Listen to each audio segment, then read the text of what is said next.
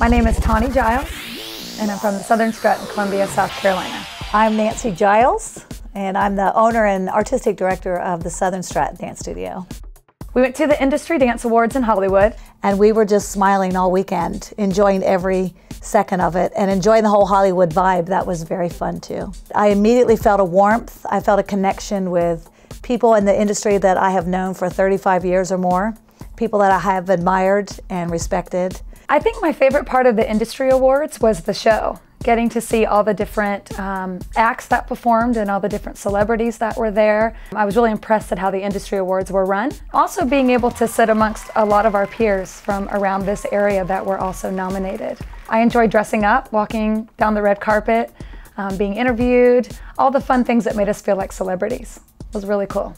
I came home and said I will make every effort possible to go from now on.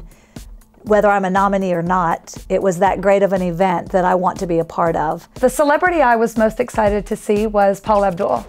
I think as a child she was one of my biggest inspirations. So to be able to see her in person and hear what she had to say to all of us as dance teachers and students was really inspiring, and I was a little bit starstruck, to be honest. For me, Joe Tremaine was one of the first people that I ever took my children to compete and to dance at his convention 35 years ago.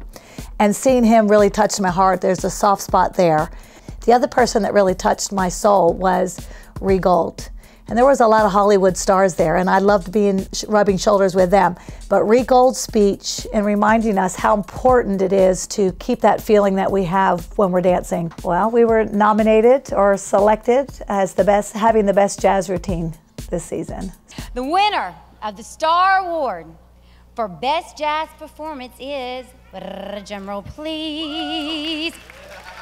Okay, Higher Ground, the Southern Strutt. Great job, y'all. The trophy that we won is next door, where the main traffic of people come through, where the main secretary office manager is, and it's up on the desk where everybody can see it.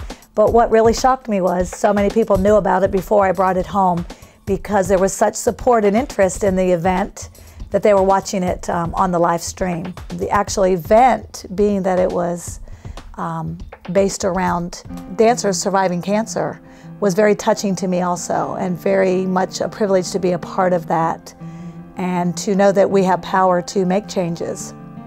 And I thought it was a lot of talent gathered together in one room with a purpose much greater than winning a dance award, but pulling our resources together and making a difference. And it was really special to be a part of that. And we all need to take an interest, whether we have somebody in our home right now or whether it's just somebody we know down the street. I think it's all of our responsibilities to take a stand and do what we can, especially in the dance community, because we can reach out. We have the ability to reach out, heart, soul, and mind. And sorry to get emotional, but we do. And I think it's our responsibility to use the talent and the ability that we have to reach out and help any way we can. To see all these people that we revere and know in the business who've experienced it or you know, have had experience with it, whatever, to hear them humbly talk about it and to see that we really are just humans. You know, we get caught up in the spotlight of what we do because our jobs are very high profile, if you would. But to see all of them together in one room with a different purpose and a different cause was very endearing and very touching. I think it's amazing that the dance community has come together to support the fight against cancer.